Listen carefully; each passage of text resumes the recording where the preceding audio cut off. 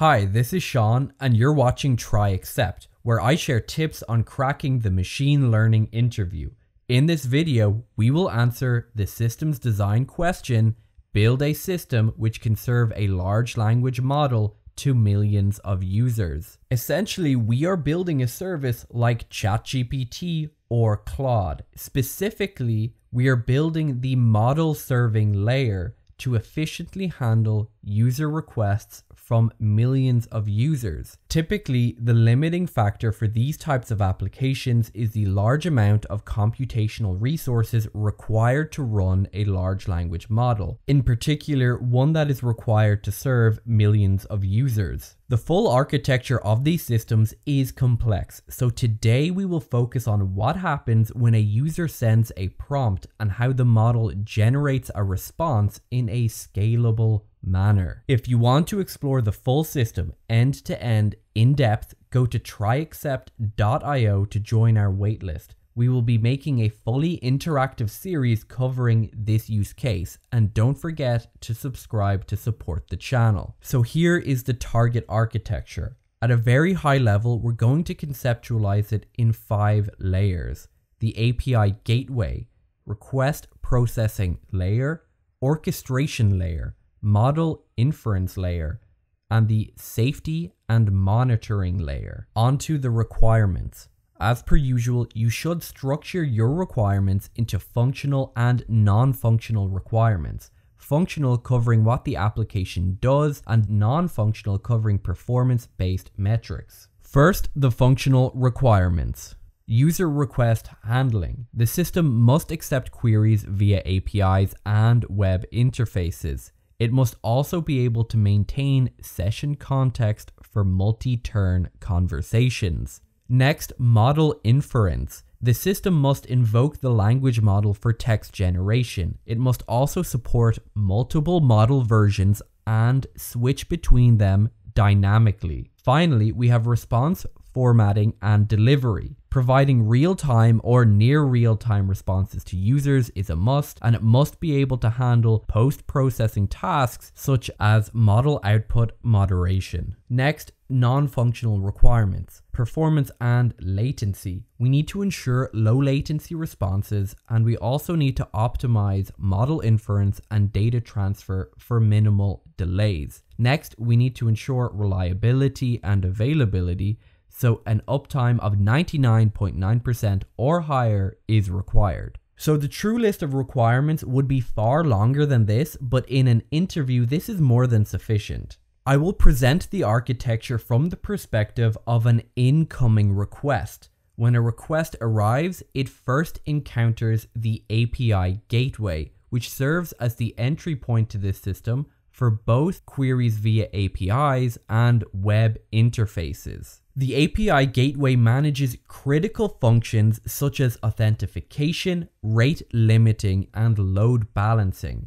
For this layer, we could use AWS API Gateway, leveraging Auth0 for identity verification. To efficiently manage throttling and rate limiting, we could implement a Redis-backed token bucket algorithm. In simple terms, each user is allocated a set number of tokens, where each request consumes 1 token. If a user exhausts their tokens, further requests are throttled until tokens are replenished at a fixed rate. I will make a full video on throttling soon. Now the request has passed the API gateway and has entered into the request processing layer. This layer will serve 2 major purposes: request routing and request validation. To handle request routing, we will implement Nginx. This distributes incoming traffic across the system components based on request type, load, conditions, and routing rules. This ensures efficient utilization of our request validator. Our validation service will need to be a custom service. This could be done in many ways, but in our case, we will implement a REST API using Fast API that leverages Pydantic for request verification. This service will verify 2 primary areas: input formats and parameters, as well as request size and structure. It will further normalize inputs to ensure consistency. Finally, it will assign the priority queue the request is to enter. Once our request has been normalized, the validation service will enforce simple prioritization based on whether the request is coming from an enterprise paying user or a free standard user. Based on this condition, the request will be entered into one of two queues: priority for paying users and standard for free users. In our case, we are an enterprise paying user, so our request will enter the priority queue. It is now ready to be passed on to the orchestration layer. The orchestration layer is the core of any large language model serving architecture. It is responsible for coordinating all aspects of the request processing after the initial validation, and implements intelligent decisions about where and how a request should be handled. As just discussed, we have a queue which dictates the order in which requests are serviced. This will sit in between the request processor, which will send requests to the queue, and the request orchestrator, which will read from the queue. In order to orchestrate the millions of requests coming from this queue, which includes our request, we will implement a request orchestrator using Kubernetes. It will conduct a number of tasks. First, it will analyze the task and decompose it into its relevant steps. It will allocate resources for each step, and finally, it will conduct adaptive processing. We will need to get high level and talk from a business perspective to discuss an example. So let's compare our simple short context query with a real-time interactive programming query. So first, task analysis and decomposition identifies the short context query as a small, simple, factual task, making this a high throughput, low complexity case. The orchestrator would then create a very simple workflow enabling fast responses with low computational requirements. In contrast, for the live coding task, it would be identified as a time-sensitive and high complexity task. As a result, the orchestrator would create a lightweight streaming workflow enabled for quick responses. However, the computational resources here will be higher. Next, resource allocation. The short context query is assigned to a quick response cluster. If we were Claude, we would assign this query to a Haiku cluster, their fast response models. In contrast, the coding task would be considered a high complexity question. As a result, it will be assigned to a high capability cluster. If we were Claude, we would assign this query to Sonnet 3.7. Finally, adaptive processing. The short context query will likely not need adaptive processing. The short context question is a simple question that results in a small token output with little room for feedback. In contrast, for the coding task, we expect adaptive processing to be required. In the case where the user gives negative feedback, the orchestrator can quickly reroute the queries to a more capable model, for example from 3.5 Sonnet to 3.7. Or if the user activates another conversation turn, we can quickly query the model. So now the orchestration layer has defined the request, resource allocation, and whether or not the current request requires adaptive processing and querying a pre-existing model. Our request will be now passed onto the model inference layer,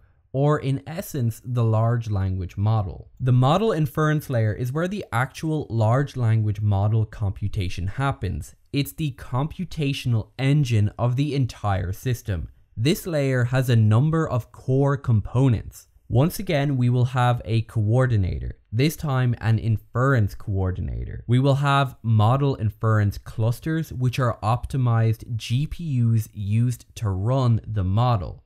We will implement a model registry used to store the various models.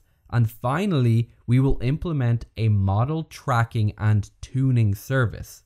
When our request enters the model inference layer, it will firstly reach the inference coordinator, which will read in the requirements set by the orchestration layer, and based on this will manage the deployment and scaling of our services, specifically model versions and hardware resources such as GPUs. In our case, this coordinator will assign a fast response cluster of GPUs optimized to run the Haiku model the orchestrator selected.